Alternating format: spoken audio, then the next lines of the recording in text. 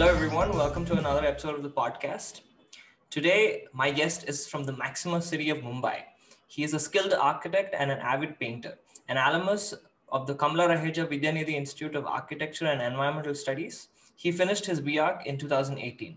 During this time, his thesis called Garden of Reconciliation has won numerous awards, which also include the National Award for Excellence in Undergraduate Thesis organized by the COA. This project has also shortlisted as the top 20 projects across the world in Archiprix 2019, for which Jay was the only Indian to be shortlisted in the history of this award. His projects have also been showcased at multiple forums in the country and outside, including the Guangzhou Academy of Fine Arts in China. Jay has been working on a project in Nagaland since 2019 in close association with the indigenous tribes and the government body there. Working in such a remote area and many other such contexts within the country and outside has rendered a certain sensitivity to his perception of architecture. He has also worked as a teaching assistant for a year at KRIVA with Rohan Shivkumar and is currently working as a senior architect with the renowned architect Samira Rathod in Mumbai. He is also an assistant tutoring a design studio at CEPT Ahmedabad along with Samira Rathod. So this particular guest of mine for this episode is well known already. His name is Jay Shah. His thesis project, Garden of Reconciliation, has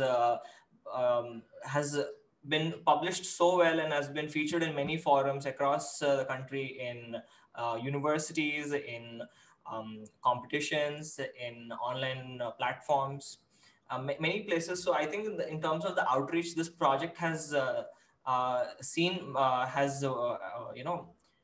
gone to a lot of people, and they've have well received this project. It shows a certain amount of significance and a very interesting project in terms of its conceptualization, how the design process was executed and formulated.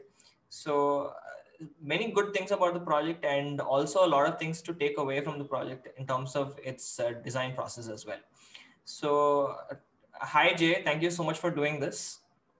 Hi Vivek, hi, thank you actually for having me over, I'm actually very excited because I've seen the other episodes of this show, and I think what you're doing is fabulous. So thank you so much for having me. And like you rightly said, I'm also very surprised of how many people have actually gone through my project, which I had done for my thesis in my undergraduate course at Kamla Raheja. And it's kind of very gratifying to get to know that so many, it's sort of the outreach that the project has gone and reached so many people, where it's well received, it's appreciated. Also a lot of criticism, but I mean, that's a part and parcel of the whole game. But I think overall, I think the whole sense of doing that project has been very fulfilling. So thank you once again for having me over. Yeah. So we're going to start off with this episode with your presentation. For those people who are listening to the audio version of this podcast on Spotify, Apple Podcasts, Google Podcasts, etc., I'm going to request you to switch over to YouTube for the duration of this presentation, because this is because you have to see this video on the screen, right? So I think with that presentation, we can kickstart our conversation after that.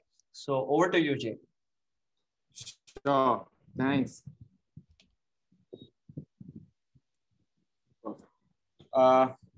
So yes, I think the project that Vivek also was mentioning at the beginning of the podcast is my undergraduate thesis project that I did at Kamla Raheja in 2019 with Rohan Shivkumar tutoring me. And the project is called as Garden of Reconciliation, Kashmir, Conflict and the Architectural Practice.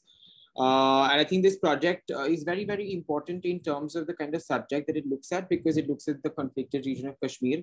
It analyzes a variety of cultural practices and the positions that they've taken within this region, because we see that not many practices have actually, done work in the context of Kashmir and Srinagar specifically. And then it analyzes all of these cultural practices to then see what is the best suited position for another cultural practice like architecture, which obviously we are most associated with being architects now. And the thesis also kind of takes our down-up approach, where it tries to study the lives of the people within this region, studies the architecture, studies the social spaces, to be able to then devise a sort of method as to how the architect then enters a context of this kind. Just to quickly take everyone through the whole process of the thesis project, it was very important for me to actually go through the history, because one has been fed information about this context through only contemporary history that we either learn through school or have been exposed to through the media and the news articles that we either read or see on the news channels. But this misconception that we have that the conflict actually began post-independence in 1947 with the partition of India and Pakistan. One would be surprised to actually know that the conflict finds its roots essentially before that in 1846, when the British decided to pass over an entire parcel, a very, very large parcel of land in the name of Jammu to the king then, the Dogras. In some sense, territorializing the sovereignty, where there was a large parcel of land being governed by just one person as opposed to many rulers before. With that large parcel of land came obviously its population and all of its subjects, because of which a lot of minorities started to feel neglected, and the roots of dissent actually come from there. But the movement sort of gained momentum post the independence, and that's why in contemporary history that's the only thing that finds mention. So it was very important for me to go back to then and read about the history then, and then sort of make a judgment of what the situation was like within Srinagar at this point. Also looking at Srinagar as a city, I think it's incredibly tenacious.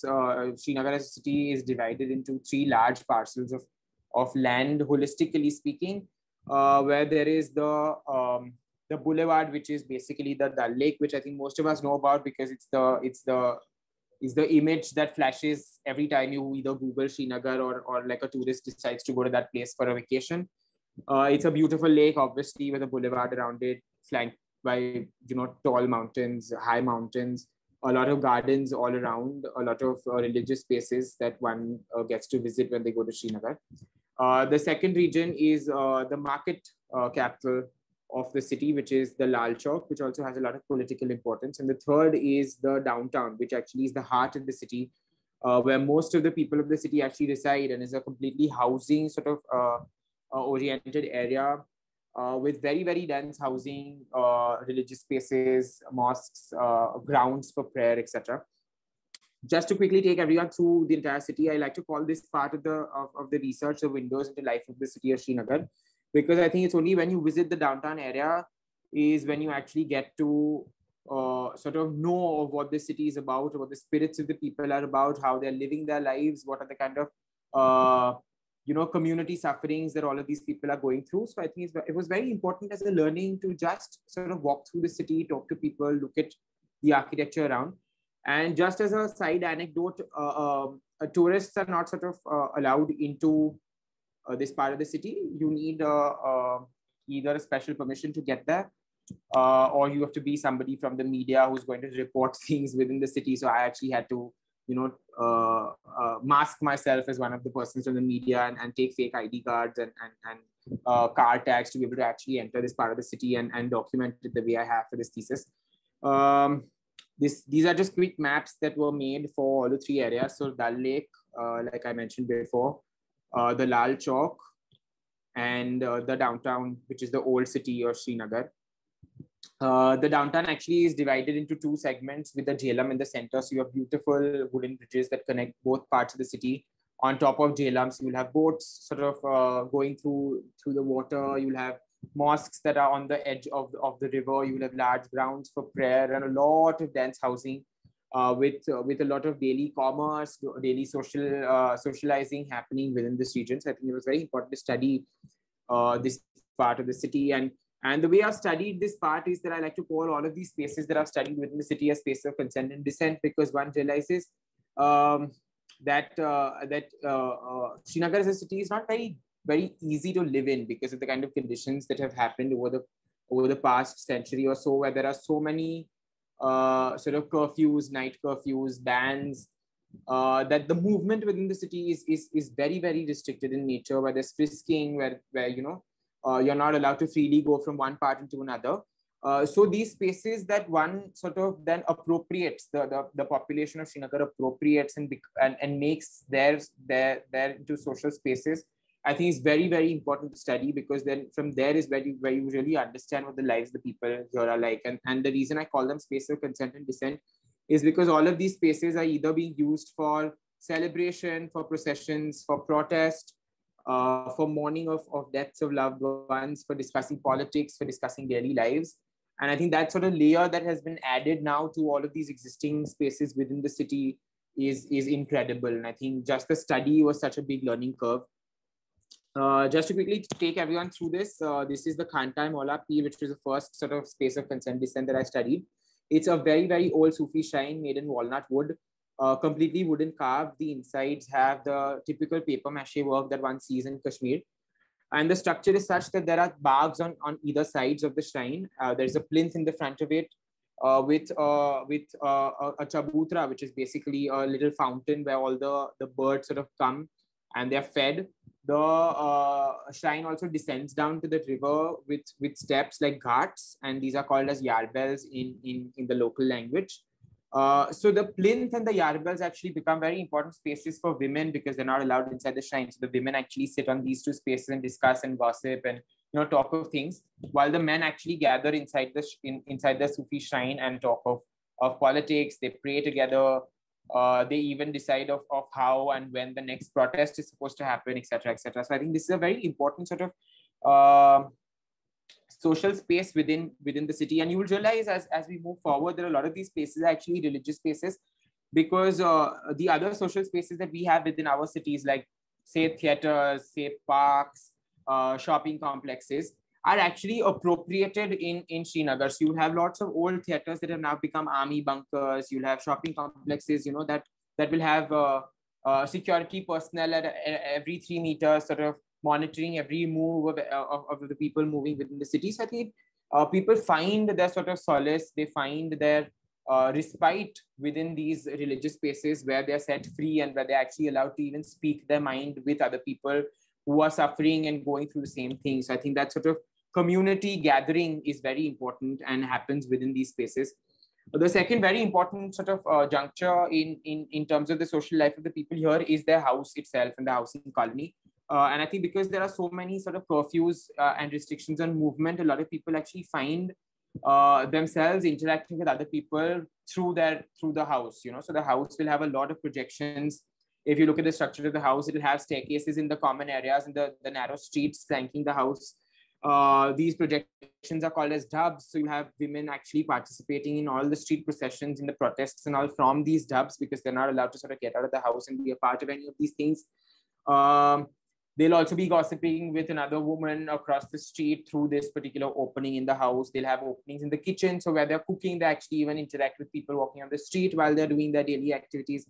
So it's very important and to understand these little nuances of the architecture that these guys have built themselves. No architect actually went and told them how the house had to be built. And I think this ingrained knowledge of architecture is very, very important for an architect to understand before he steps foot in a context like this, because I think we usually have this sort of God complex of, I'm the architect and, I know exactly how things have to be done and I will tell you how to live better.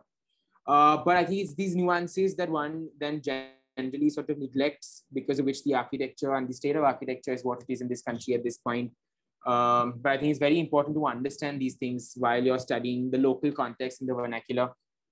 So these are just some images of the kind of streets and the projections within the streets and the windows in the streets I was talking about. And this is just a study of the vernacular, which I was mentioning earlier, the stone that has been used for the heavy plinth at the bottom, the very frivolous sort of wooden structure on top with very small bricks, which they call as Mughal bricks. Then the sort of lattice work that has been done in the wood, the bracing that has been done in the wood, and all of these materials are sort of very naturally available in the context, which is why people find utmost comfort in building with these. And they also prove to be very, very stable in terms of construction, because it's an earthquake prone zone again. So, this kind of construction proves extremely beneficial when one has to reconstruct a part of the house that has sort of crumbled during the earthquake, or for that matter, even during the protests that happened between the locals and the army personnel, and the kind of destruction of property that happens because of that. So I think it was a great learning to sort of look at the architecture and look at the detailing of the architecture through this lens. The third is the Jamia Masjid, and I'm sure everybody knows that every city has a very large sort of Jamia Masjid where everybody from the city sort of gathers on special occasions. So this is that masjid in Srinagar. It has a large courtyard in the center with a charbagh, and the whole masjid sort of encircles it. Concentric to this is another layer of markets where after prayer, a lot of people go and buy their daily supplies. And during Eid, like you can see in the picture, the entire city sort of gathers within this place. But you'd be surprised that in the last, I think, 7 or 8 years, nobody has ever sort of gathered like this in the mosque because they're not allowed to. And even on Eid, this mosque is completely shut off.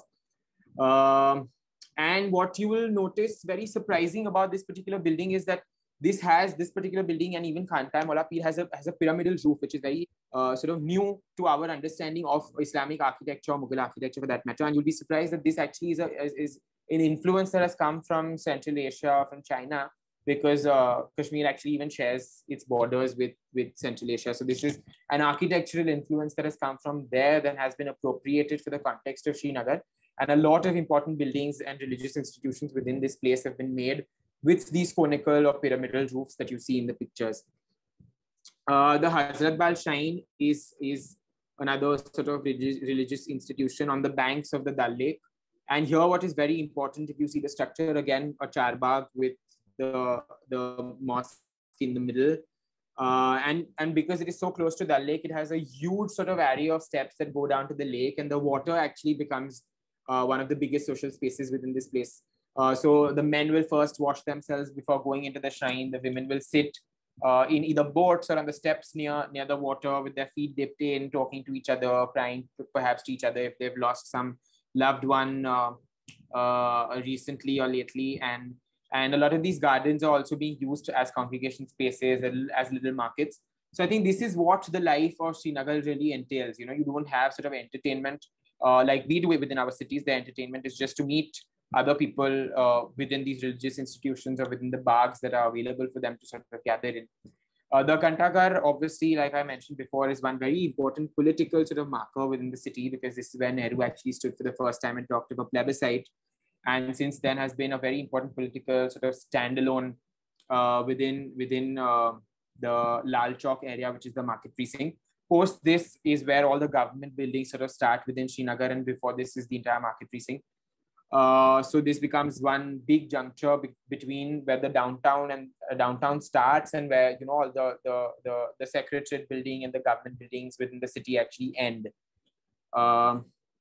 So again, a very, very important sort of social space, and a lot of protests on a daily basis are being done here, because this is one place that immediately catches people's eyes. And the protest is sort of well heard when somebody sort of comes here and talks about things. And the next segment, it was obviously to start studying the cultural practices that I mentioned at the beginning of the thesis. And I think what is very, very important for one to realize as an architect is that we find our legitimacy to practice because we always have a client who's sort of appointing us to make something for them, whether that client is the state and you're doing state projects and infrastructure projects, or whether it is a patron who's coming to you to get an institution made or a house made. I think the legitimacy to the practice comes because you have a patron, because you have somebody who's giving that work to you. But that sort of legitimacy is immediately questioned in a context like this, because the minute you enter for the general population there, you are an outsider, you are an Indian, and they are Kashmiris, or they are from the Kashmir region.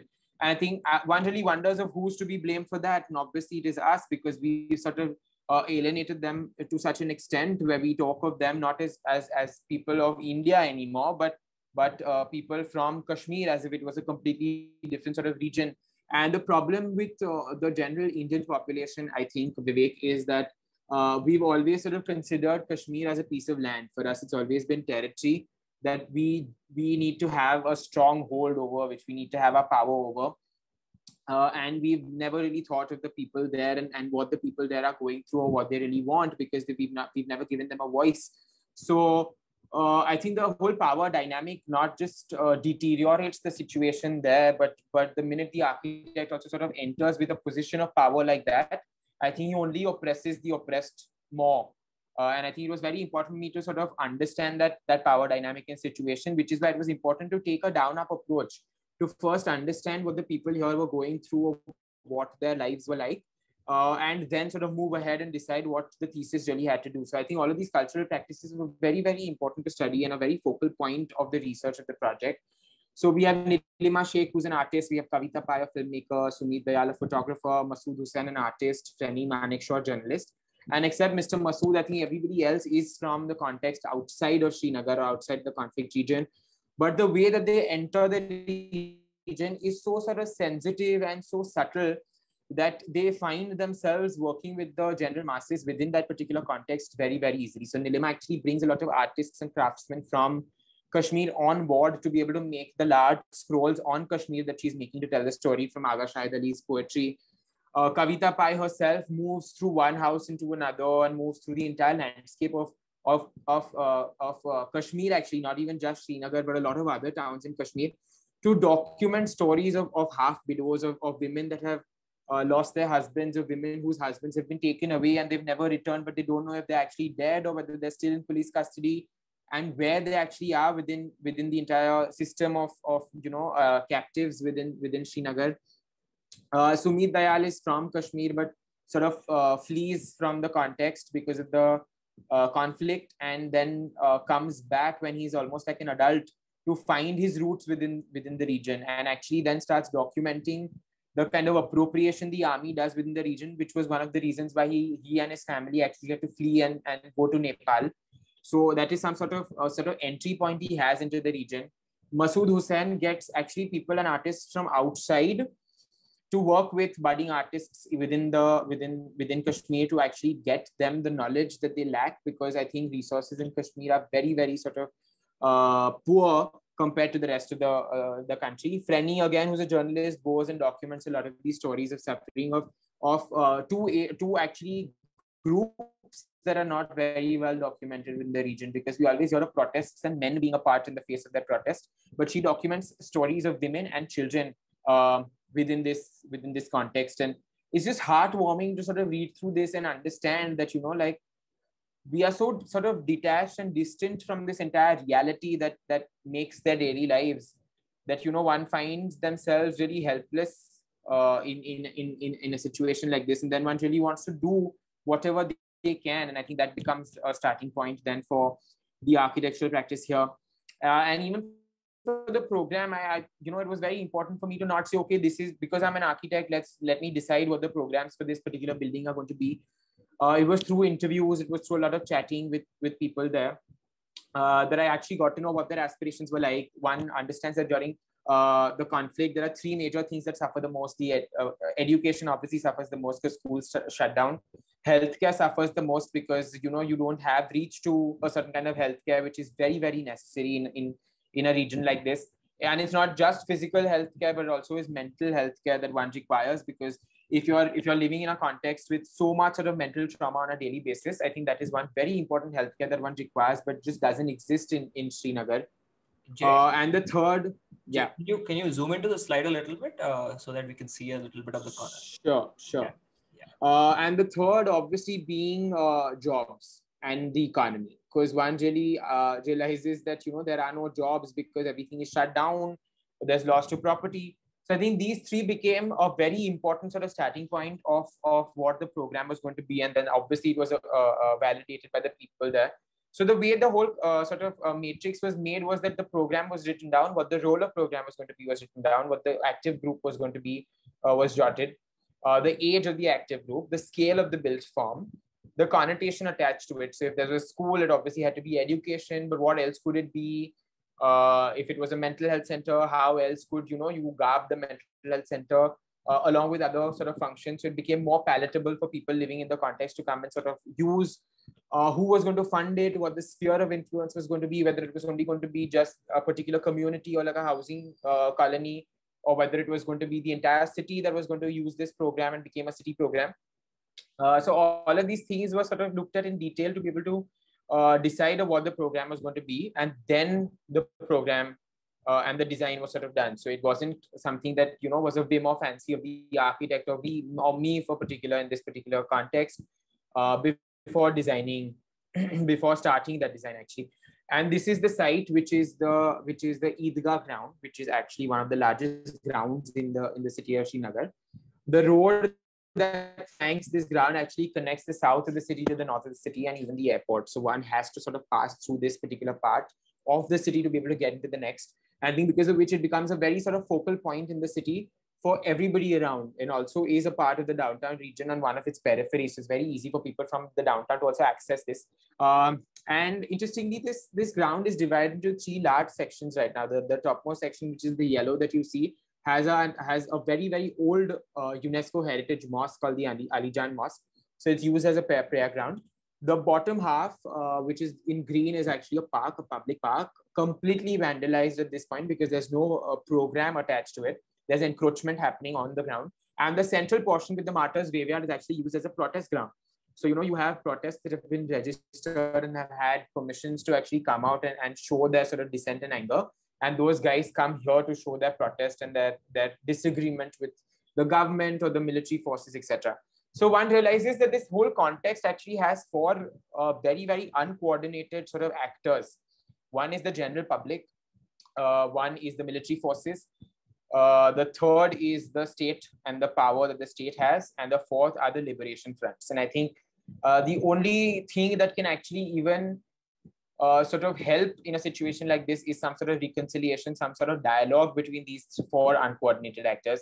And to actually even say that architecture is going to solve a social reality like this, I think is a huge blanket statement. And I think for architects, it's very important to realize that while architecture can be more than being instrumental and can be more than doing just the program it's been assigned, and I'm sure it gives a lot of experience, it gives a lot of it changes your perception, but architecture also has certain limitations and it cannot solve social problems. It probably can help, but it cannot be the end solution to a social problem because one has to realize that architecture just does not have that power and the architect doesn't either. So, that was one very important learning again while I was doing this sort of thesis, and even Nagaland for that matter, when I was working in a context of that sort. That, while the architect can come in their fancy cars and say, okay, I'm the architect, and one line that I draw on paper actually gets converted to that line on site, you realize that architecture doesn't really have the power of changing social conditions, social situations within the kind of complex context that we live in, in the context, the complex realities that we live in. But having said that, I also believe that architecture is just not instrumental. It's just not about the program that's been assigned to it. And I'm sure architecture provides for experiences that can have the capacity of changing one's perceptions and one's feelings and one's, like moods about when you're moving within that piece of architecture or that space. So just a couple of master planning options and methods of attaching the building to either the mosque to give it some sort of validation because of the religious institutions that it was attaching to, or whether the building should actually become the physical boundary between the 3 parcels of land and the different functions that I spoke of. And one then realized that none of these actually worked because the parcel of land was huge to be able to connect 2 buildings that were so far off. And then one really turned to what the context was like and what was existing on site. And then I realized that there was already a martyrs graveyard, which was a charbagh.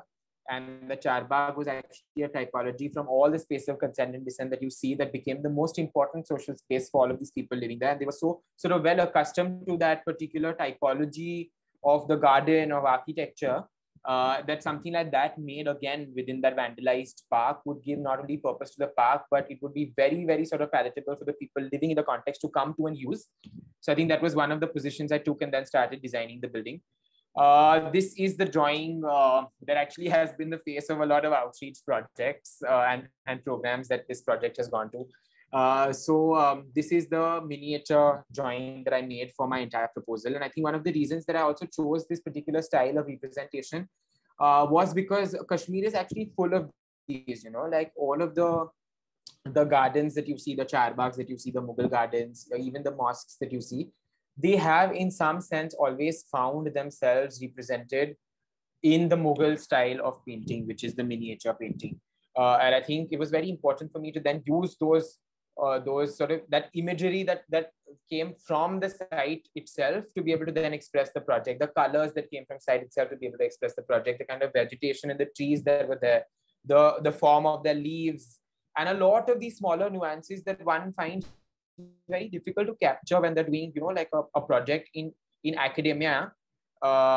It just became very, very important for me to be able to sort of absorb all of that and then put all of that onto paper, which is why the result is what it is. And this is just the whole sort of proposal. And I'll quickly just go through the proposal because I'm realizing I'm talking too much and taking too much time. But this is the whole charbagh. The charbagh then was sort of punctured with the water body in the center. So it became more sort of edges where interaction could happen along the water. Then the buildings were sort of placed on it, where some of the buildings became a wrap around the charbagh. Some places became a folly in the middle of the charbagh. Some places were parallel to the whole axis of the charbagh.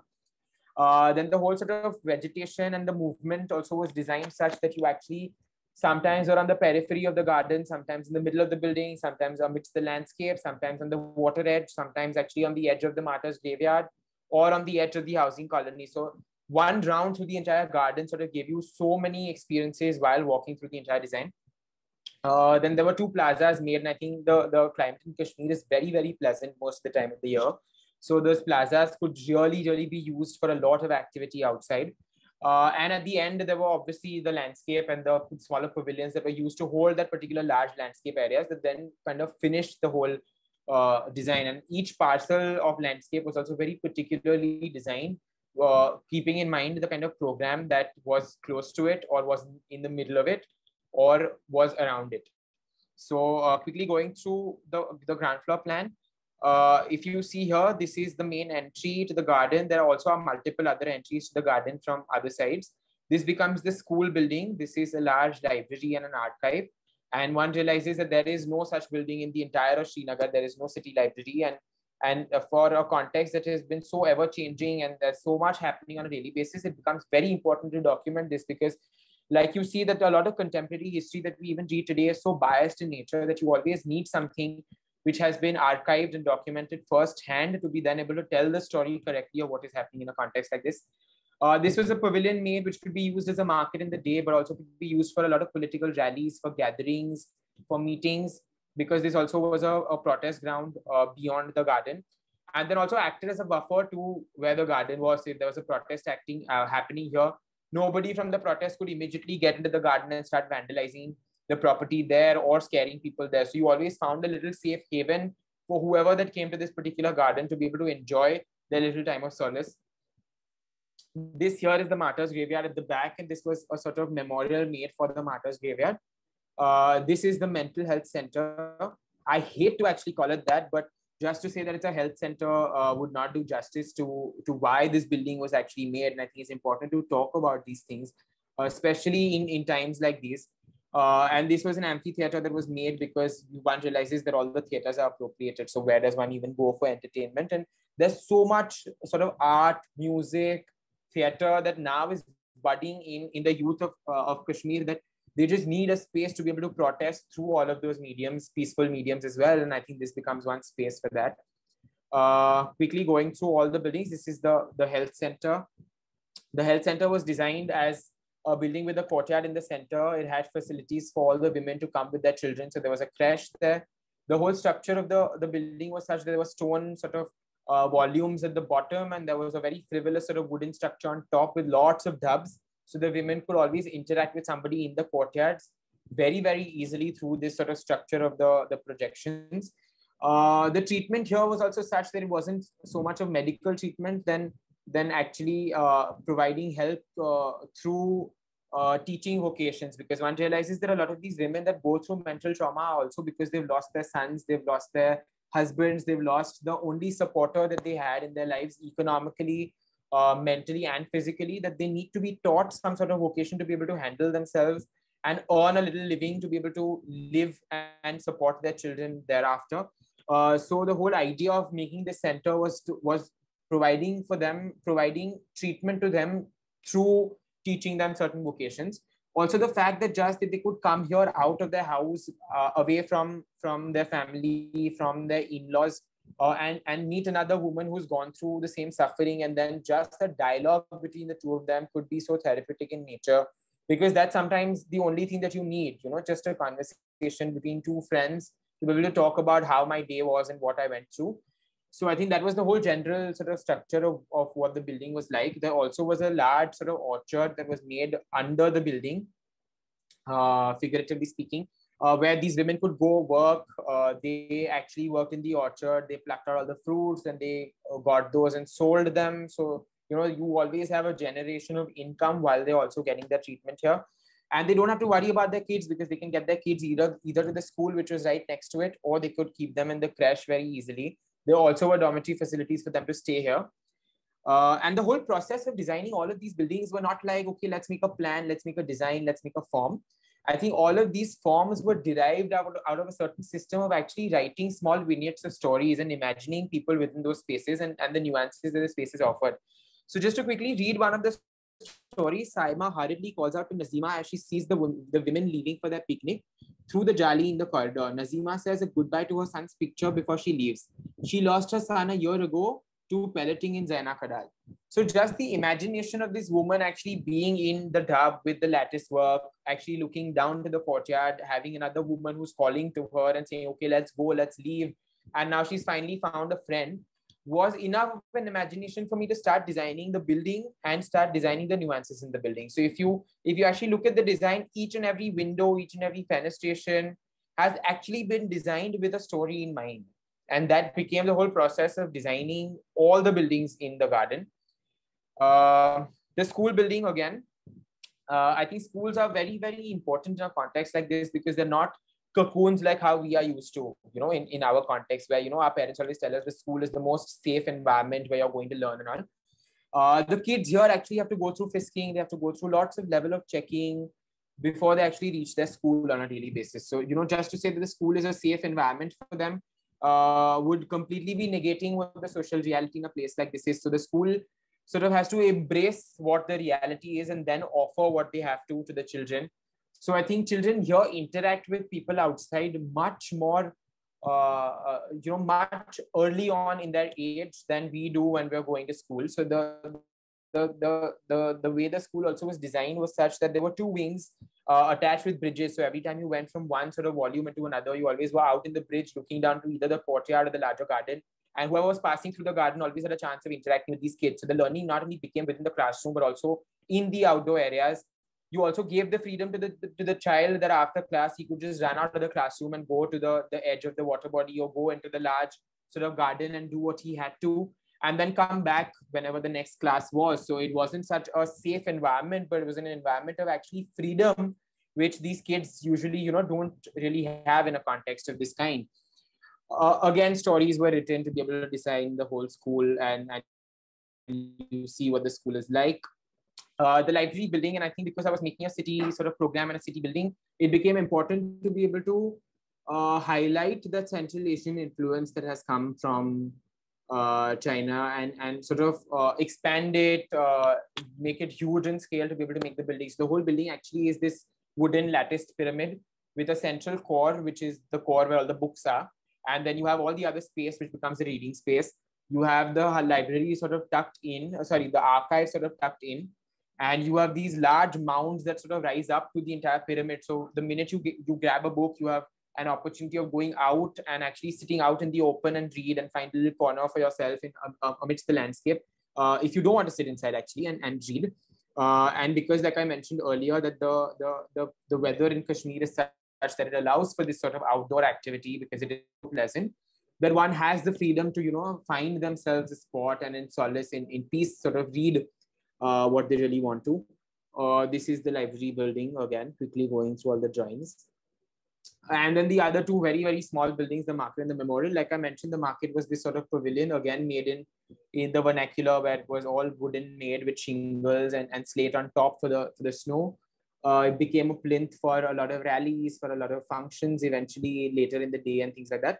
And the memorial, I think, was very, very important because one realizes that there is no acknowledgement of how many people actually lose their lives because of the conflict, and then there's no opportunity given to any of the families to actually even mourn the deaths of their loved ones. So this memorial was made such that it was a long axis that went to the already existing graveyard. It was imagined as this thick stone wall with all the programs sort of embedded within. Also, it was the concept of the columbarium because the women aren't allowed to go into the graveyard. So how does the woman of the house actually mourn the death of the loved one? And one realizes that a lot of these people actually have niches within their house where, you know, they keep either a picture or they keep like a little little souvenir from that person, which helps them remember that person in fond memory. And this was just sort of made larger in scale and made into these two walls with lots of these niches where all these articles of remembrance could be put, and women could come on a regular basis to remember their loved ones, to grieve them, etc., etc. And was amidst an entire rose garden. So you could very easily sit amidst this entire flower garden and talk of, you know, the ideas of loss. So it doesn't have to be grim. It doesn't have to be, you know, I'm crying, and it has to be like dark and dingy. But you know, this is how you embrace life, and this is how and this is the kind of resilience that I have learned even from people there, where, you know, for them the life continues, every day continues, and this is a part of their everyday. So, you know, this is the whole sort of ideology that was also imbibed in the design of making all of these buildings and the entire landscape that was around it. So this is the whole unfolded elevation of the entire design and the garden with all of these buildings and the scales of these buildings, and a lot of sort of text around it, which is something that we are used to hearing on a daily basis, something that I heard while I was there, something that I hear when I'm in Bombay and I'm talking about Kashmir to people. So yeah, I mean, just like a lot of conversations. The whole point of the thesis was to start this sort of conversation with somebody who doesn't know the context really well. And obviously start conversation between the four uncoordinated actors within the region that I spoke of. So all of these buildings will always have some sort of opportunity of people coming from outside, then talking to people from within the context then the larger state power is what the imagination was. These are just quick images of the model that were made for the thesis.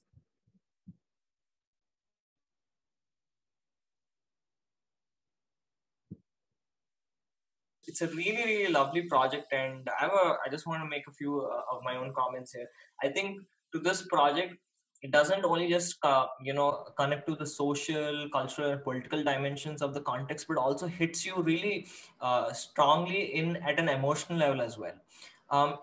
There's, I would say, to this project, the strongest pillars that I would say are, you know, the good backing of the amount of research that you did, and also the beautiful illustrations and drawings that you had for this project. And then the third one is the narrative that you had for this entire project, which all ties it together, and it's really well presented in that sense, and a lot of work which went from your side as well. So first of all, congratulations for doing such a commendable job on this particular project. Thank So, you. yeah, and I just wanted to know, you know, a little bit more behind the scenes of this project. So how many days or weeks did you camp in Kashmir before, you went back to college and started the project? So actually, the way that thesis is done in Bombay and all the colleges in Bombay that are affiliated with the university here is that we have the research part of the thesis being done in our 9th semester, and the design of it being done in the 10th semester. And while you're doing the research, you also have obviously all your other classes going on at the same time. So we had an architectural design studio, we had all our construction services, everything that was going on simultaneously while we were researching on this project.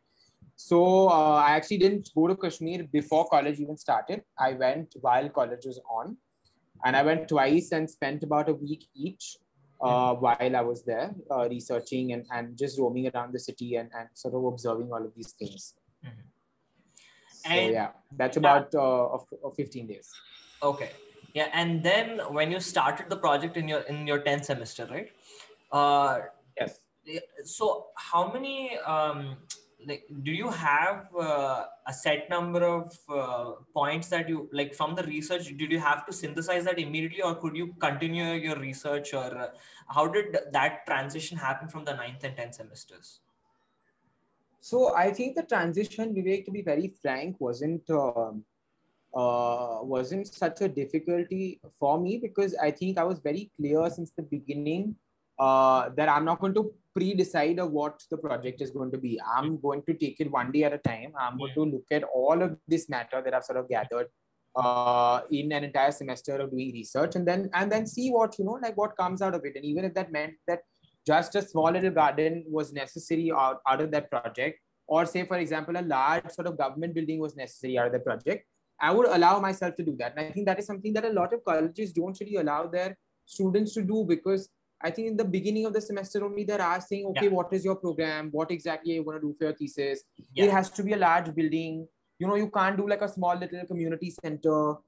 And one really wonders, so why? Like, why is it so important to give so much stress on what the program is, rather than what the argument or what the hypothesis of the entire project is going to be? And I think it's the argument that really is of utmost importance, because agreed that as architects, we need to know the craft of building and of designing, but with architecture also comes a lot of social responsibility. And I think for that, you have to be very well aware of the kind of positions you take as an architect before you start building. So for me, I think this transition came very naturally, because I think the thesis also was very sort of done in an intuitive manner, where I said, okay, let's visit. Then from the visit came a certain things. Then I said, okay, let's talk to this person. Let's go and read this book. Or like, let's do a little bit of internet research of how Kashmir is represented in cinema, or like how it is being represented in literature. And then make sort of my own understanding of what was wrong with all of those representations, or what was correct with all of those representations. And I think because it was so sporadic in nature, one thing just, helped the other that was supposed to follow. And I think that's how the whole project was designed. But to talk of transition necessarily, I don't think there was a sort of transition. It was very natural in terms of the way one moved from one to the other. Yeah, I think it's bang on, and you hit it right on the nail, because when you said, people come up with this program and then they work on it. And that's exactly why I asked you this question, because when you were explaining your project, I could understand that, it was just trying to absorb the context first, and then you are slowly evolving with the project, what can be done and how can we take this forward through the project. So in that sense, the approach and the design approach itself is different, when in comparison to the many other thesis projects that happen in India. Right. So that itself, I think, is a very unique point to the project. I also wanted to know, when you were designing, so did you have any help like from your junior? Because this is a monumental amount of work that you did in terms of the number of drawings, in terms of the number of illustrations, or even the model that you're showing us right now. Did you have any help did you have like some of the juniors helping you doing this project, or what was it? Was it solely you? I think, to be very frank, the drawing work is completely me, because I have a huge OCD problem, and I cannot like deal with explaining people as to how one little tree has to be exactly in the place that it has to be in. So I could not let the drawing work be handled by anybody else. So all the drawings that you see, right from the research to the final thesis presentation, are completely done by me. But yes, I have to be honest that I had a lot of help in terms of making the model, which also, if you see the model, all the buildings have been made by me. They were obviously laser cut, but they were all sort of made by me. But the entire landscape was made by a lot of people who have been very, very lucky to have had as support and as helpers with the entire process. I had like a whole army of 15 people just sitting and making trees. 2 people out of that just sitting and putting these little lotuses in the pond. So that way I've been extremely sort of lucky, and I'm very thankful that I had those people to help me with the model at least. How many days was the duration of this entire thesis? The semester is about for 4 months, 5 months, your thesis semester? The 10th semester, yes, about 4.5 months, which is when the main design was conceptualized and then done. And the research also was prior to that for another 4 months. Correct. Okay. And was it like every day? Like, was it like every day you sat on your thesis project and there was like something or the other to do, or were there like moments of reflection? What I'm trying to ask is, was it like a continuous driven process, or was it like back and forth where you had to go back and reconsider that and then make changes and then go again? So how was it, like a very clear and straightforward driven process, or was it like back and forth oscillation? I don't think it was straightforward at all, actually, also because of the kind of context I was dealing with and being somebody who's not connected to that context closely. It definitely was a very, very sort of back and forth process, because once you start to sort of indulging in this sort of research, start doing it, get so engrossed and involved with whatever that you're doing, with that also comes a certain amount of self-doubt of whether you're doing it correct, or what people are going to say, or how people are going to respond, because everybody in this country has very, very sort of strong opinions about this context per se and the conflict. So, at some point I was in constant self-doubt of what if, the juror that comes tells me I've either not read enough, or the juror comes and says, okay, your point of like your opinion or your sort of whatever that you've thought of is completely wrong. And, how can you say this about the government, or how can you say this about the army, and everybody from there is a terrorist, which also sort of happened at every step. And not to say it didn't, but I think the more and more that I sort of started giving myself to the project, the more I went back, read something, came back again with all my homework. And I think then it started becoming clear to me of what I really wanted to do. Mm-hmm. And then I also had answers to be able to give to people that had questions. Because a lot of people had questions about why you're doing this, or what is going to come out of it, or you're not even from Kashmir, then who gave you the right to do it, etc., etc. So I think, and this is what I've been telling a lot of people that even ask me this question about thesis, is that you have to realize that with thesis, like unlike any other academic project that you're doing, you have to survive for a year. All your other academic projects are just 4 months, which means that you can half-heartedly do something and just get done with it. But with a thesis project, and if you really want to do it well, and if you really want to, investigate in what you're compassionate about, you have to survive with it for an entire year. And I think to be able to do that, you really, really have to give yourself to it. And it has to be an indulgence. It has to be something that you have to think about 24/7. And only then is it really going to happen. So I think that's how the process was for even me. Mm-hmm. But yes, it definitely wasn't something straightforward. I always had to go back and reconsider things that I was thinking of. And I think Rohan himself has been a great, great help in doing so, because he just he threw me out there and said, figure it out, but come back and tell me what you have. Mm-hmm. And when I did, he would just give me a little bit of a little finger and say, okay, this is what you should now think of. And then I thought of that, and then I came back to him. So I think having a really good tutor and a guide really made a lot of difference. How many sessions did you have with your guide during the entire course of the thesis project? So I think the kind of relationship that Rohan and I had is such that every time I thought of something, and every time I had something that clicked, and I said, okay, fine, this is something that I want to know more about, I would perhaps just call him up, text him, meet him in college, and we just sit down and have 5 to 10 minute discussions max. We've never had a lengthy discussion about anything, but I think that 5 to 7 minutes was good enough for me to have another week's time to be able to figure out what my argument was really going to be, or what my position was really going to be. So I think lots of discussions like those on a daily, weekly basis is what has resulted this thesis to be what it is.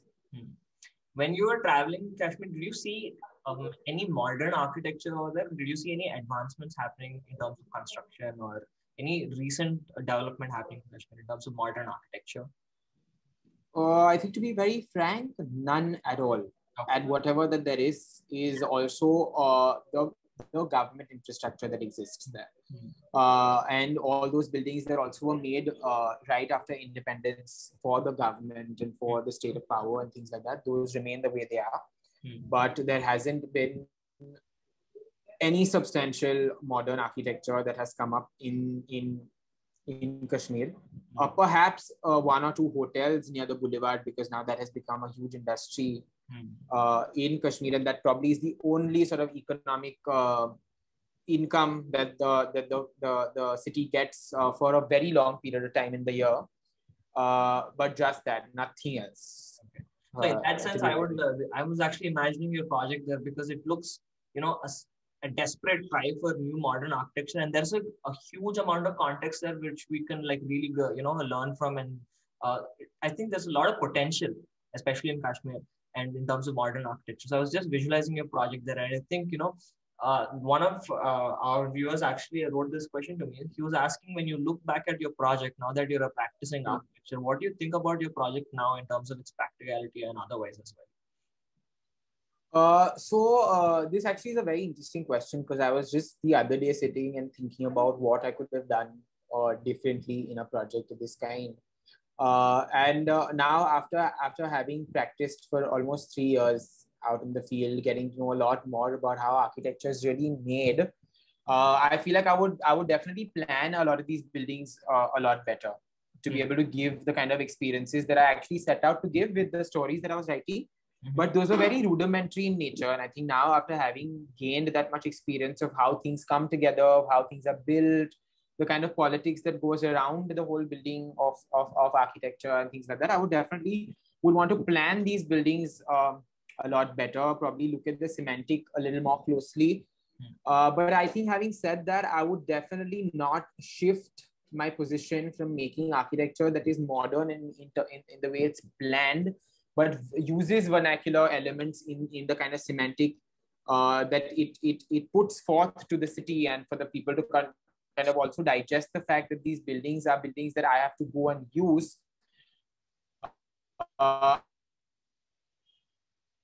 Even now, I would not think of a very modernist building with materials that, modern architecture traditionally, sort of, not traditionally speaking, but modern architecture finds itself using in the current context, which is concrete, steel, glass, and not having not to say that modern architecture cannot really fuse well with the vernacular.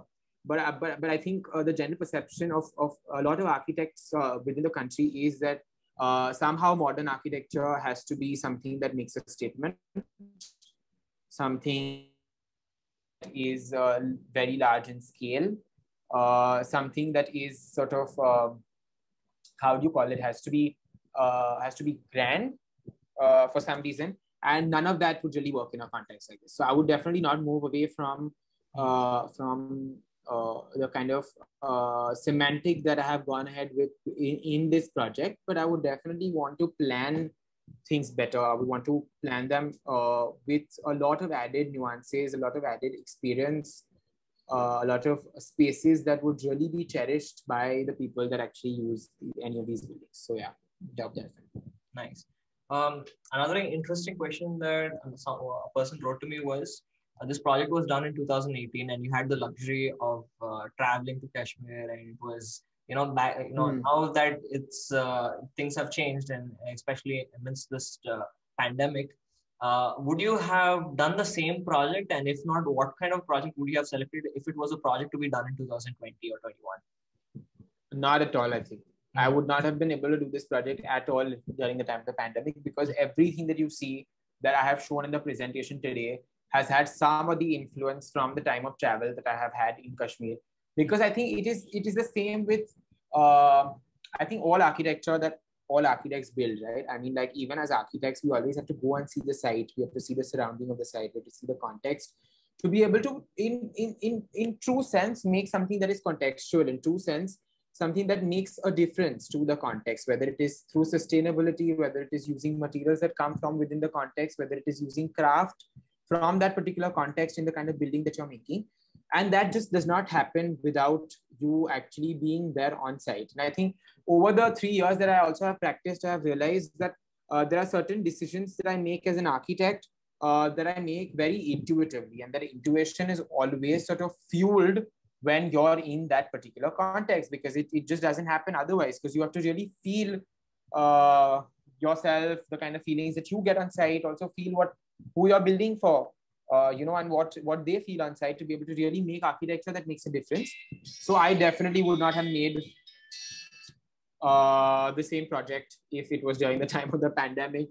And to really ask me what I would have done as a thesis project in the time of the pandemic, I feel like I'm so crippled at this point to be able to answer that, because I don't know what I actually would have done. I perhaps would have just taken a context that is accessible to me at this point, which is probably my neighborhood, and done a project in that particular thing. Because I'm very, very certain that I would not have taken a context that I would not be able to visit to be able to do a project there.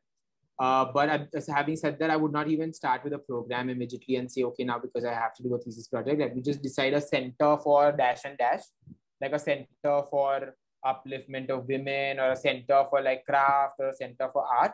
I definitely would not have been able to do something like that and just plonk a building on a site that I don't know where. Right. And another question that I have is regarding the amount of research work that you did. When you're undertaking research, you're not quite particularly sure how that will inform you at the end of the project. So when you're actually undertaking the research, how do you streamline, your focus, the amount of research? How do you conclude a research? Like, this is, good enough and I can proceed with whatever I have right now. Or how do you direct yourself that, this is what I need to document or this is what I need to know about? So can you give some insights on how can you connect that thread and your end product as your thesis? So I think Vivek, having I think thought about all of these things 3 years after having done this project, I feel like the research is never ending. It's not something that I can say that I started at this point and it's going to end because I now have to start designing a building. I think even now I'm very much interested and I still read about a lot of Kashmir history that, I could not at that point during thesis. I read a lot about conflict and reconciliation because now I think it has been internalized. It has become a part of me where, I want to constantly inquire as to what are these ways that one can really help in contexts like these. And I think Nagaland also was a part of the same inquiry and surprisingly was done actually before I started with thesis. So to really say that Nagaland was the basis of what I did for my thesis project would in some sense be true. That it's a never-ending process actually. Even now, if I think, and I made the building because there was a requirement at that point because I had to eventually design something and give. But having given more time, I definitely would have liked to research a lot more about this context, about its architecture, about its people. And I'm sure there are lots and lots more of these social spaces that are in nooks and corners of the city that I haven't even been able to go to yet. So I don't think research in some sense ever is finite. I think it's an infinite pool of thoughts, of arguments, of agreements, of criticism, of disagreements, of matter that comes your way unexpectedly. So it's serendipitous in that manner where, suddenly something has come up and that has completely turned your research around and now you have a new lens of looking at things. And I think you have to embrace all of that while you're researching and you have to go with that. And I think that's what I did even during thesis, where I didn't say I'm going to set out a path and one day I'm going to read one book, or like today I'm going to do internet research, or today I'm going to speak to somebody and formulate that interview, or anything for that matter. I would just like do what I felt like doing at that point. Some days I would just feel like not researching and making those drawings, the maps of all the three parts of the city that you look at. But you see that even while doing the map, one really understands that part of the city so much better. Like the structure of the city, the kind of density, the kind of way everything is flanked along the water body and how the whole system works along the water body for that matter. And it's very surprising to then realize that it's also, because we're architects, it's also the act of drawing that lets you think and lets you formulate your thoughts. And that's one way that the architect communicates with the other. So I think research for me is all of this. It actually is not finite at all. And I think I'm not going to stop being intrigued or interested in researching topics that I find interesting till the end. I could probably formulate my thoughts and say that this is what I have come up with in this much time of having researched it, but that I don't think is the final product at all. Nice. That's well said. And one final question regarding your thesis project. I think you've already answered it in bits and pieces, but I'm still going to go ahead and ask. So there was this person who wrote to me, could you give some tips, advices for people who are taking their undergraduate thesis project? So what would be your advice to them? Like I think already mentioned earlier, I think you have to be extremely compassionate about the topic that you want to do, because you also have to survive with it for a year for people that want to finish it, or for like people like me who want to take it forward. Then it has to be something that you attach yourself with for the rest of your life, because a thesis project is one sort of juncture where you're actually moving from academia to then practice after. And if that sort of juncture is not sort of handled with as much sensitivity, then it could go either ways, And I think that is one advice I would give to everyone who's trying to do thesis now, is that don't think of a definitive program and start your project. Let it be a little loose-ended. Let it be an inquiry.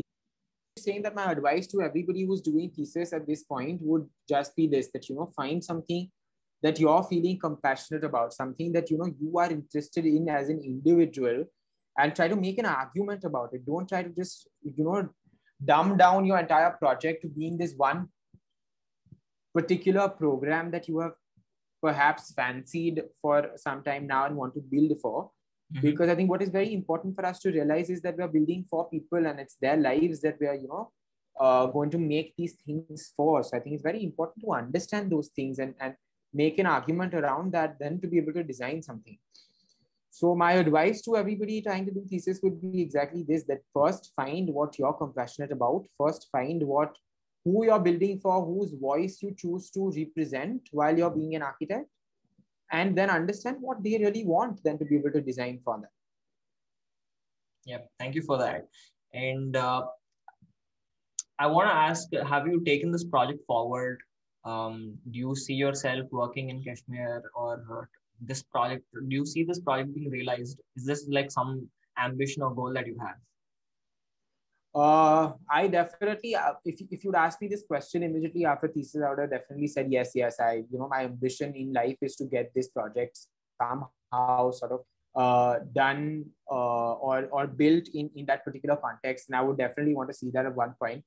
But I think as and when you spend some more time looking at what the kind of context there is, the kind of governance that we have in this country at this point, the chances of that seem more and more bleak. Not to say that I've completely kept that ambition aside, or the hope of that happening ever aside, but it's definitely given me a more mature approach as to doing and making difference in people's lives, not by just building, but there could be other mechanisms of, really trying to do that too.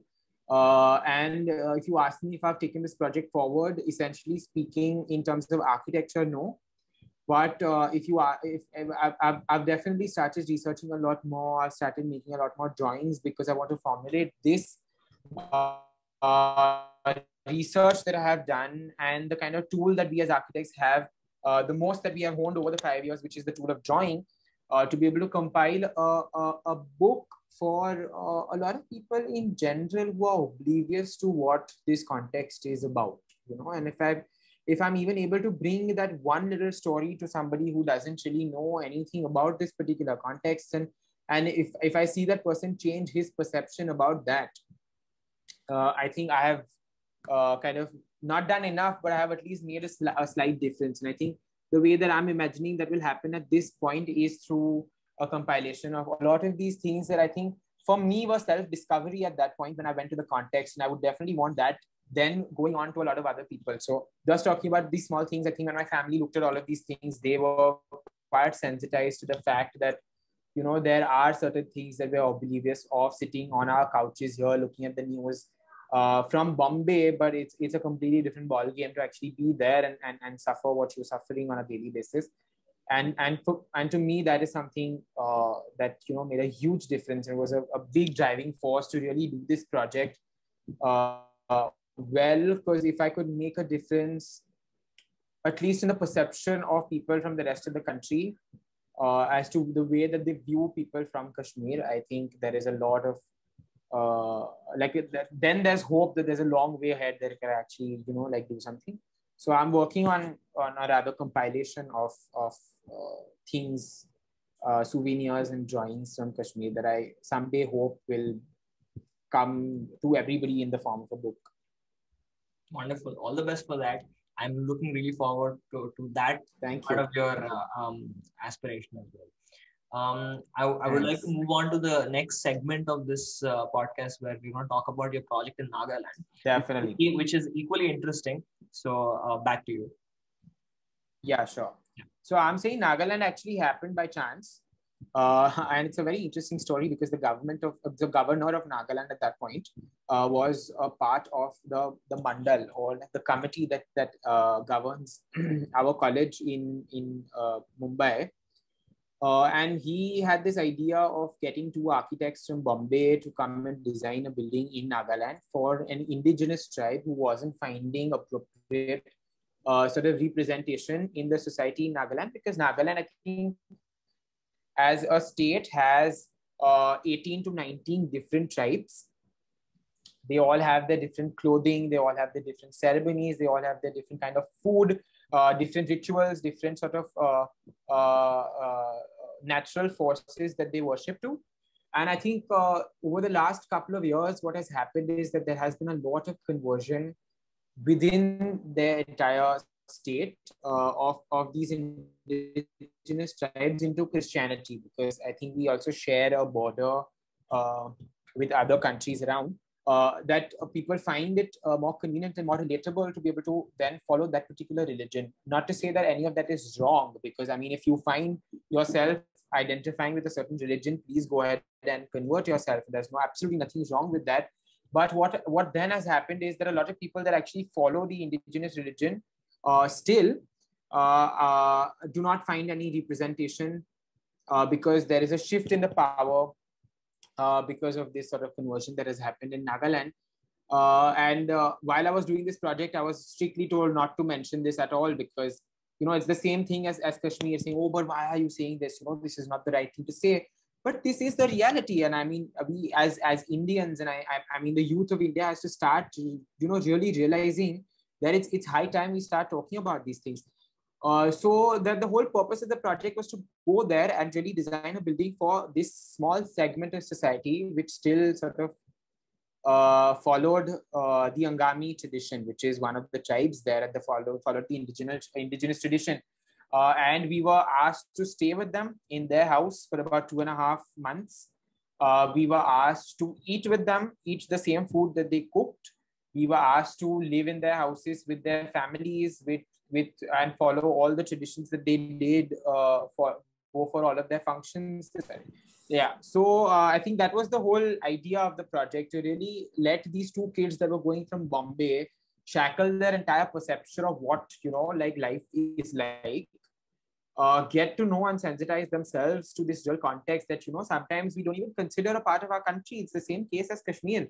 While I was traveling from Bombay to Nagaland, there were so many people that actually came and asked me saying, oh, have you taken a visa to go there? And I was like, but why would I need that? It's a part of the same country that we live in. And they'd be like, oh, we didn't even know, because it's like the northeasternmost state. So, you know, I didn't think it was important to pay attention to at all, because I live in Bombay. I'm sitting on my couch here, and I think I'm very comfortable, so I don't need to care about the rest of the country.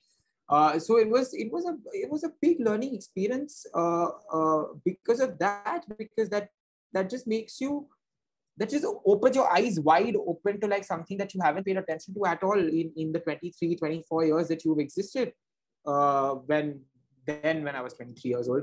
So just to take everyone through this whole context. So Nagaland, I'm sure a lot of people don't know, extremely beautiful again, like Kashmir. This is the entire city of Kohima. This is the view from my window when I was staying with one of the tribe members there.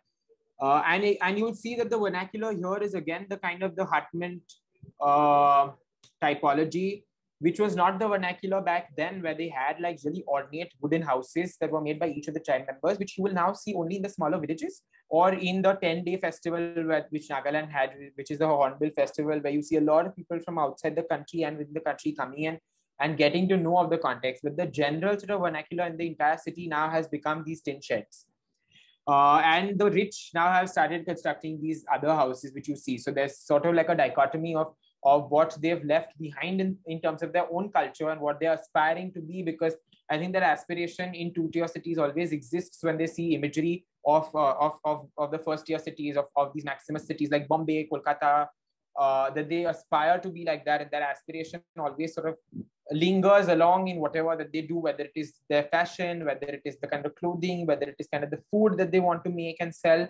So Nagaland and Kohima is actually at the brink of that, you know, where they want to attach themselves to that culture that they've been brought up with, but they also want to aspire to be something that they're not, which is an aspiration of coming from a first year city. So I think that is something that was very, very evident while we were there. This is the war cemetery. So Nagaland also has a very sort of large history of armed rebellion and being a part of wars and things like that. So this is just a remembrance of something like that. And this is the kind of ornate imagery I'm talking about. And this is what you will find on every single house when one really goes to the smaller villages where a lot of these tribes now live. And you realize that they are so culturally rich, that they're so sort of involved with nature, one with nature, where they're making everything out of the natural resources available, that they are praying to all of these natural forces, where they're praying to their mother, their father, the cosmic connection, the universe, the animals, the trees, whatever gives them food is what they are praying to. And I think that is sort of very well represented in all of these scrolls and these large sort of carvings that each of these people have on their houses or community buildings, etc. This again is a procession that they have during one of their functions, and you can see how vibrant their dresses are, their jewelry is, the kind of use of feathers, whatever that they find within the context, the wool that has been then woven into making these shawls, which are really thick, so they also give them some sort of warmth because Nagaland tends to get extremely cold. Again, this is another tribe, and you see a complete shift in the garment, in the way that they dress up, in the way their feathers are, and where their headgears are. So it's so tenacious to look at all of these things that in the first 1 month we were like, oh wow, this is like, like Wonderland for us. But because we were obviously from outside and we hadn't seen something like this before, but when then you become a part of their daily lives, you realize that this is what was available to them. This is the kind of resource that was available to them, and they made their lives around that. Now times are changing, and now they're developing, and now they have a certain another sort of what to say, like way of bringing in money into the state. But earlier they were all hunters, they were all worshippers of the nature, and that's how they've sort of made their lives revolve around all of those things. And it was very important to understand that before the building even started to be designed. So just a couple of more images of just these headgears and their sort of dresses. And I think because we are architects, we are a little more observant of all of these things. But you don't realize that these things get carried with you subconsciously. Even when you start with the design of the project later, that you always have these images that immediately come as flashbacks to you because they're so vivid that you actually start designing with all of these things in mind. And I think that is one thing that makes architecture really beautiful, because architecture is informed not just by sight, but it's informed by art, it's informed by music, it's informed by culture, it's informed by fashion, it's informed by rituals, it's informed by even religion sometimes, Then this is the context, this is the economy that they have, that they're all rice paddy field farmers, that they have their own big rice paddy fields with the house perched on top of the hill and the paddy fields sort of descending down. Again, some of these houses, they have these large sort of drums where they store a lot of their grains in. They still follow the traditional method of cooking, which will still be blowing air into logs of wood and making the fire and then cooking on top of that. They use a lot of meat, which is air dried. So they will have their poultry, which is then sort of dried for months and months, air dried in their house, and then sort of boiled and eaten. So the way of living is sort of completely different from the way of living that we are used to in the city. The way of cooking is very different. Their delicacies are very different. The kind of resources that they use to cook are very different. They realize that they don't get too many spices there, which is why they use only salt and chili, which is the spiciest chili in the world is the Naga chili. So they use that chili. They know that they don't have any grain except rice there. So their diet doesn't include wheat at all. So even while we were staying there, we could not find atta, we could not find rotis. We always had to eat rice with some sort of boiled vegetable. Also, you don't have lots of vegetables growing there. Vegetables in terms of like vegetables that we are used to eating, like onions, like tomatoes, etc. So you don't find gravies there. You will find seed vegetables, you will find pumpkin, you will find gourds, you will find vegetables like those. which go well with watery soup. So they'll make their vegetables like that. They'll have bamboo shoots that they'll use to start cooking. So the whole culinary sort of experience is completely different in a place like this from all the other sort of places within the country that we probably must be visiting as tourists. So I think it was a very, very different experience for me while I was being in that context. And I was just trying to absorb all of that.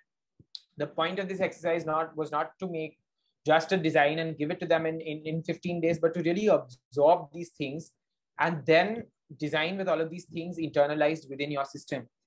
So this is the site. It's on a hill with a very, very steep slope. And we like to call the project the Kohima portfolio. Jafufiki Futsana Keseko is actually the name of the organization of the indigenous tribes that have come together to be able to at least get their voices heard. So this was the site. Again, there were no resources to go and draw this site correctly. We didn't have a dumpy, we didn't have a surveyor. So we literally had to resort on like the old traditional techniques of actually using bamboo to measure heights and getting the contours correctly.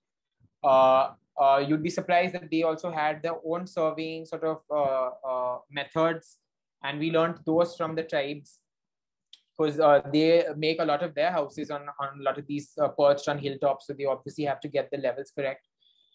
So those traditional techniques were used. A lot of dialogue had to happen between us and the entire community because language was a huge barrier. But luckily, the person from the tribe that we were staying with had his education in Bihar, so he had at least understood Hindi, if not English.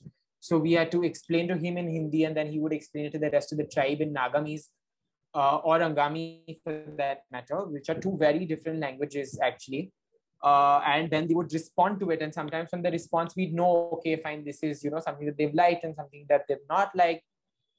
So that whole community participation was very, very evident in the whole process. And that's how we sort of went on to make whatever that we designed for them. And so this is the kind of building that we designed for them. And they had basically only come back to us saying that they wanted a prayer hall, that they didn't want anything else, that they wanted just a hall which gave them an opportunity to come and pray to all the forces of nature that they do, and do functions like Sekrani, which is like their annual function where they pray to the sun god and do all of those functions. But I think over a period of time, after having lived with them for so long and after having seen them grapple with even the daily sort of businesses and things like that, we realized that it was important for them to learn certain vocations, which they were not being able to get access to because of being in a certain strata of society now, because they're the only leftover indigenous tribes that remain. There was very important for us to incorporate that program along with this.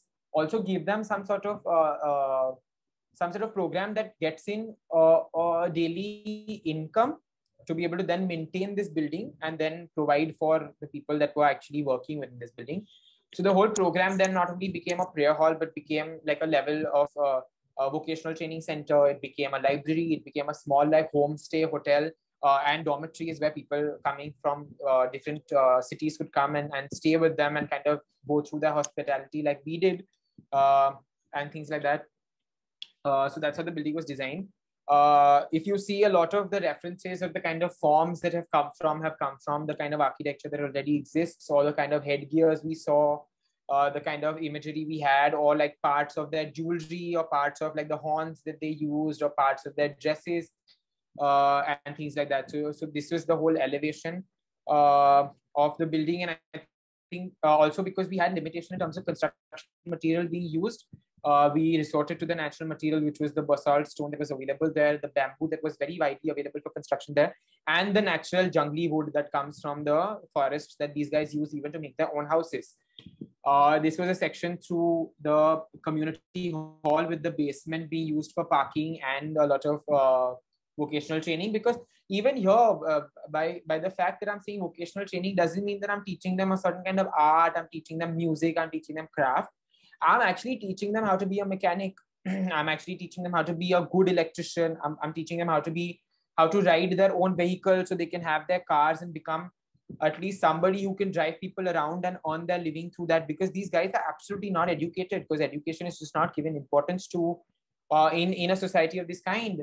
And they're not even given opportunity now because they are the followers of the indigenous traditions still.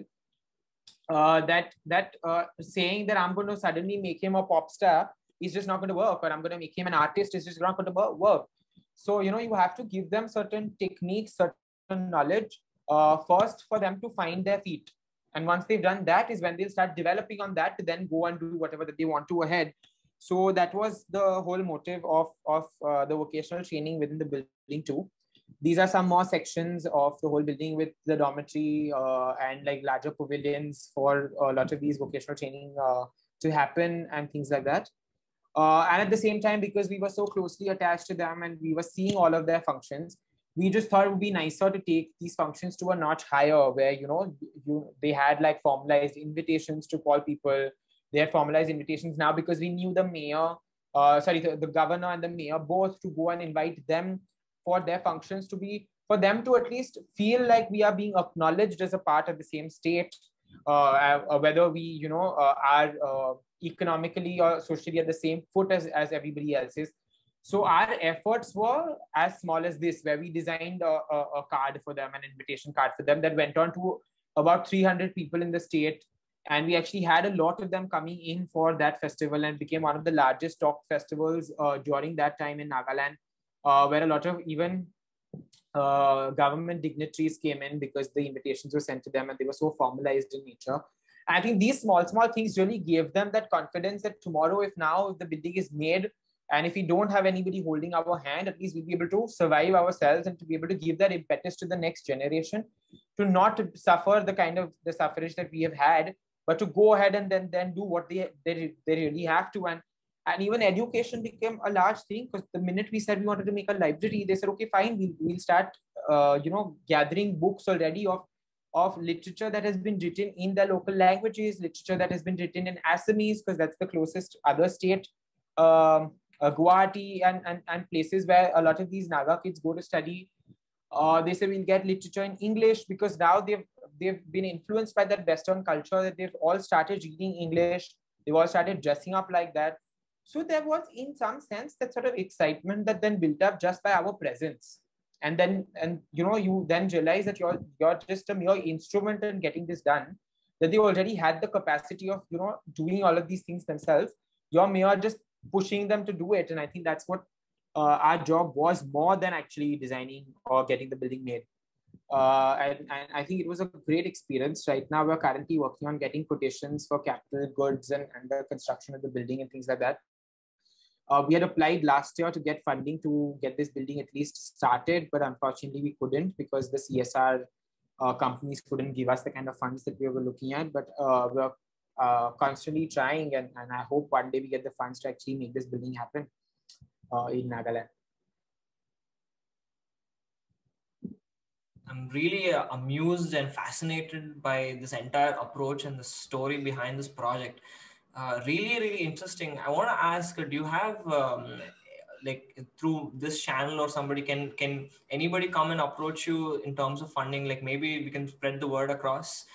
Is there any I'd be more than glad actually if somebody got in touch with me, because all the resources that we have had, we've sort of gone to and tried, but we've not had any luck with those.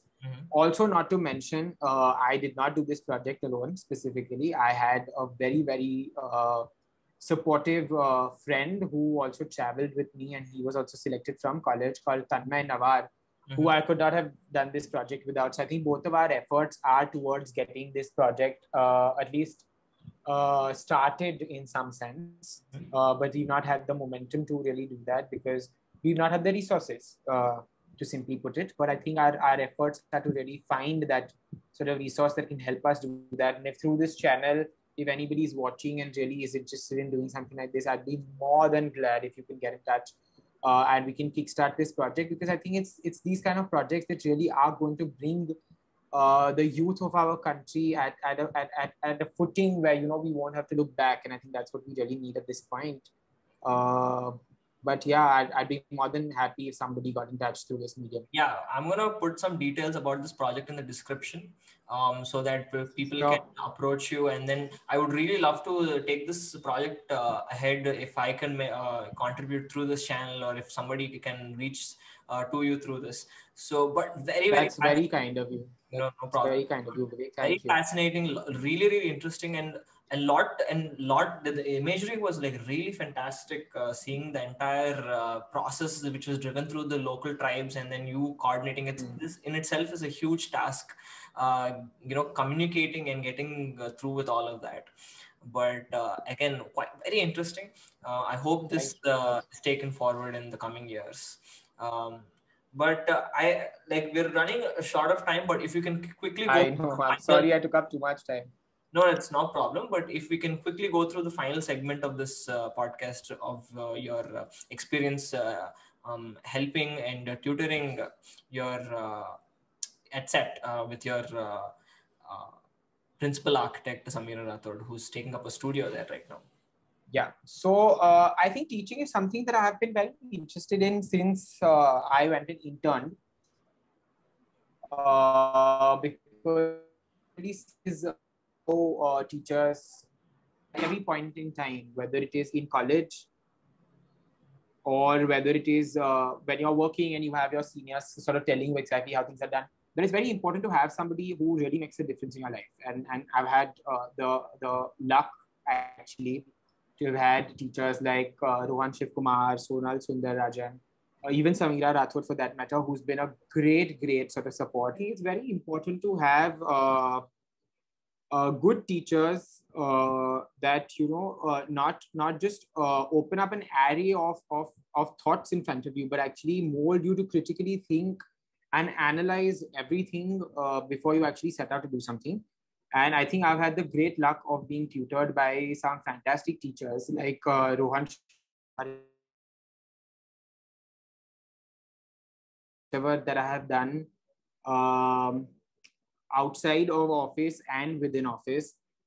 And I think that is what really then molds you to becoming an architect who's a critical thinker at the same time as somebody who's designing and building things. And I think that is what the need of the hour is, because we don't need more, we don't need more architects to go out there and say, okay, this is what I'm telling you to do and this is what needs to be done. And I think these people have been very instrumental in all of these projects that I have done. So I think that really got me to thinking of the fact that even I want to teach at some point. So I first got a chance to be a teaching assistant with Rohan Shivkumar at Kamla Raheja, where I did a studio with him for an entire year and 7 other tutors. And that was my first sort of experience with teaching. And I think that's something that was so enriching, because it's not just you telling them what to do, but there are so many ideas then when you become a teacher that you come across, that there's so much learning that even you have when you're interacting with the students. I'm currently doing a studio with Samira Rathod at CEPT called the Architecture of Nuances. So in that particular studio, we're actually looking at the power of the small. We're looking at how architecture is not just always about the large things that we want to do. Obviously, it is concept driven for a lot of architects, but also is about the form. It's about fenestration. It's about materiality. It's about a lot of small things that actually offer you an experience within the building. That while sometimes making large pieces of architecture, we tend to neglect or lose, but we really need to have. So poetics of space is something that has become a very important backing to the studio that we are currently working on. And we've got a fabulous bunch of about 9 kids who are grappling with this idea of, how does one convert memory into a form, then into the architecture. So we've got them to do exercises like make abstract drawings of the kind of memories you've had from childhood of being in a certain space, to actually dismantling objects and making them into smaller other objects, which are like small machines. Then how those machines have a certain kind of derivative form from the already kind of broken up objects and the kind of little parts of those objects that you've taken. Then how does that form sort of inform the form that you're doing for the architecture that you're making on site? And having done all of these poetic sort of exercises with them, we not definitely neglected the more pragmatic exercises within architecture, which is obviously looking at site, coming up with a master plan of how things are going to work when this building is made, coming up with a master plan of your particular site, accesses, service things. But I think what is very important and what lacks in a lot of education in India during architecture, when architecture is taught, is this layer of the poetics, or something that's sublime, that one really needs to bring into what they're making. It doesn't always have to be a set sort of pattern or a set sort of structure to every piece of architecture that you make, that it always has to be about the program, about the function, about these many people coming in, about the corridor with being this much, about the window always having to be at this height. But there are certain, like I even mentioned earlier, that I'm a strong believer that architecture does not have the power to make social change, but it has the power to offer a variety of experiences that no other sort of art has, because of the kind of space it has. And because of that, I think this sort of exploration of what the small details within architecture can do, of how light can be brought in, of how materials come together, of how a certain fenestration has to be, of how you're choreographing exactly how a user moves from one space into another is very important. I think that's what we're dealing with in the studio. So it's very interesting because it's definitely a big learning curve even for me. Right. And on that note, thank you so much, Jay, for doing this episode. Clearly, we've understood not one episode was enough to cover the wide range of things that you're being a part of. I hope we can connect again for another episode sometime, maybe in season 2. But this was an absolute joy going through the wide gamut of things that you've been a part of and being associated of. So definitely, I had so many questions from our viewers as well. We try to answer as many as them possible, but I'll try to forward some of these questions in case if you find any time to answer them, and we could put those up as well. But thank you so much once again. And on this, I'm gonna conclude it on this note. But thank you so much for offering your time and for doing this. Thank you so much, Vivek. I think I've had a great time talking about these things. And I think even I would have liked to answer a lot more questions actually, but the presentations only took up too much time, and I have a general habit of talking a little extra. No problem. So, no problem. So but yeah, I definitely would like to keep in touch and see if there's anything I can do. Do send me all the questions and I'll try to answer them today itself. Sure. Thank you so much for having me. Yep. Thank you so much, Jay.